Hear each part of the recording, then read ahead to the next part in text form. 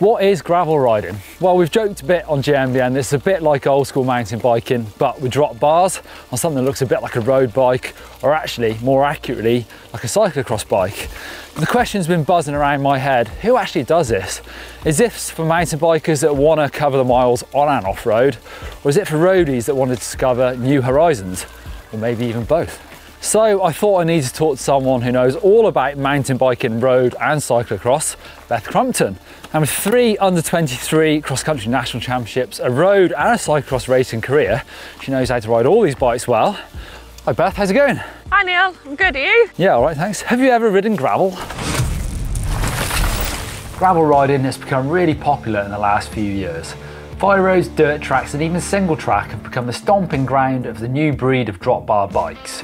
From lightweight carbon bikes designed for enthusiastic fitness freaks to bash out the miles fast, to steel bikes with bags, bottles, tents and hip flasks at the lifestyle end of the market.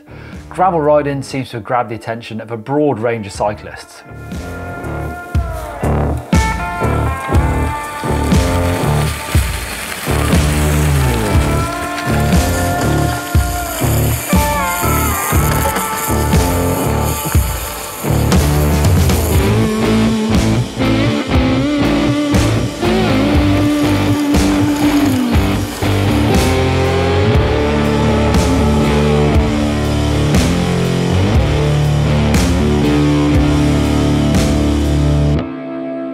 Beth, you've raced plenty of cross-country yourself. Do you see much crossover between cross-country and gravel riding?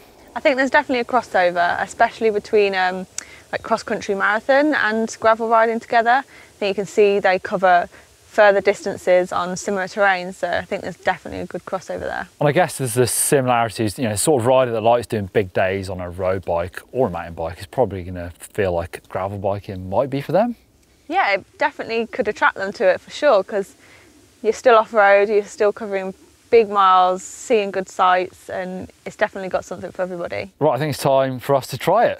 I think we should have a go.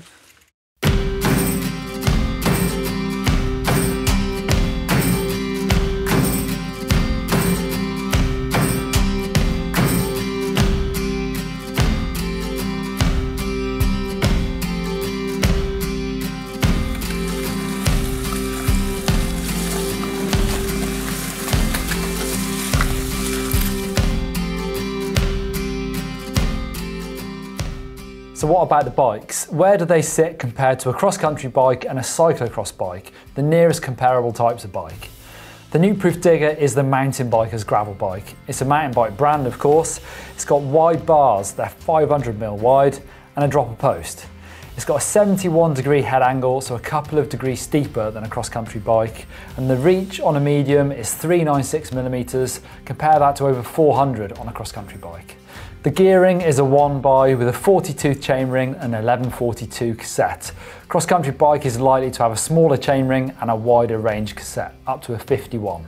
Gravel bikes are also likely to have more bosses on the frame to attach more bottles, bags, panniers, mudguards and all the kit an adventurer or a commuter would ever need. Beth is riding a cyclocross bike, the original off-road drop bar bike. Cyclocross has been around for almost 120 years. It's similar to a gravel bike, but not exactly the same. It's got a higher bottom bracket for pedaling all the time around a muddy field, and not as much tyre clearance. Gravel bikes can run wider, more comfortable tyres. So for me, my gravel bike has sort of been the thing that I go out and do, not a very long ride to be fair, like a 20-30k, kind of quick, linking up little loops of single track with a bit of road. What sort of bike would you ride on that style of ride?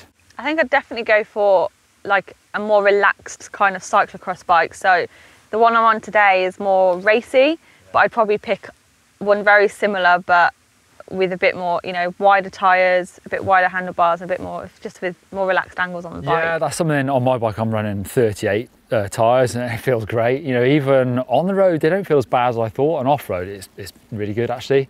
I guess it gets a bit dicey in single track. So for me, it's a leisure thing. I just go off and ride, but we are seeing a lot of races, big races like Dirty Kansas seem to have taken hold, and even Grinduro. What do you think about those?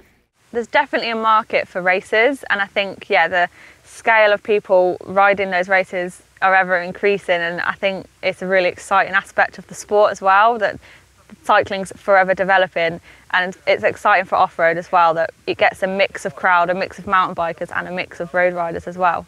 It's funny, I look at some of the pictures I saw on Instagram of those epic American vistas of endless fire roads.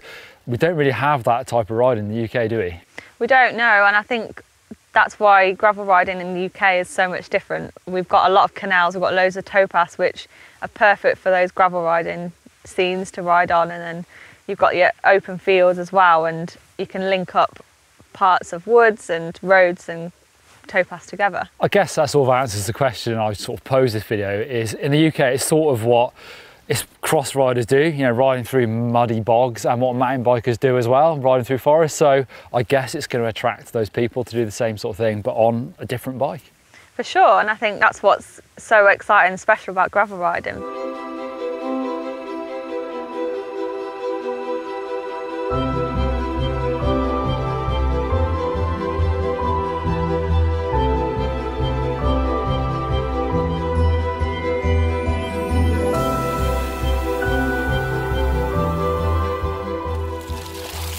So the gravel bike has actually replaced the road bike for me. I can do those rides, linking the fun little off-road bits by bit of fire, a bit of road. But what do you feel about the sort of hipstery adventure riding, Beth? Yeah, I think it's exciting and fun, and it poses the fact that you can go further for longer on those big adventures and make a big trip of it. Even get away with sticking a beer in your bottle cage.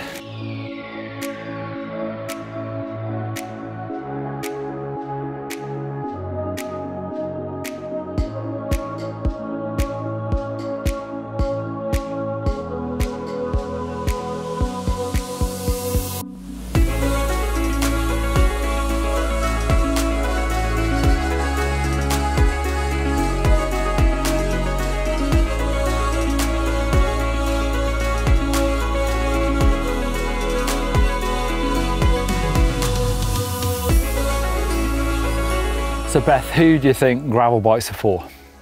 I think it's easy to say it's for everybody. It's a happy medium for mountain bikers wanting something different, to not be quite classed as a roadie. There will be some of that, I suppose. I'm not bothered, but definitely some mountain bikers don't want to be associated with being a roadie, maybe? I think that is the thing, and I think gravel riding for sure helps meet in the middle.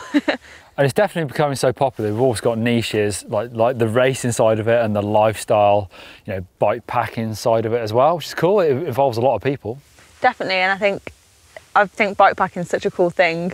You can see amazing things and go to some really cool places and meet new people. And I think gravel riding, it can bring two different types of bike riders together. Absolutely, and we've seen GCN do a lot of gravel videos. This is one of the first few videos we've done on GMBN, but I definitely think there's a happy medium where, as you say, everyone can do a bit of it.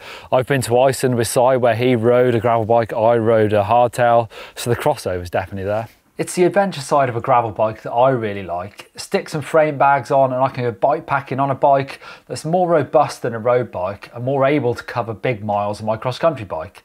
I suppose it's a bit like old school bike touring, but in my eyes it's a lot cooler. And don't forget, you can throw in some proper off-roading on a bike that can handle it. More bikes, more options, it can't be a bad thing surely. Let us know in the comments down below if you're into gravel bikes or if you're curious about trying one out.